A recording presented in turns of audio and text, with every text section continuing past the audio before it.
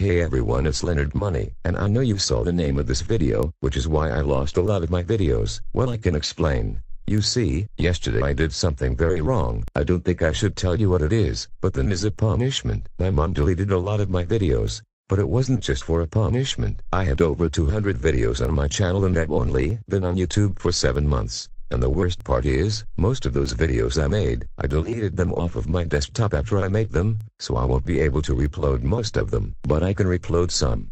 But also, it's okay, I will still keep loading videos. I just won't upload a couple a day, just maybe once in a while. So thanks you all for taking the time to watch this video. Please hit the like button, subscribe, and tap the bell.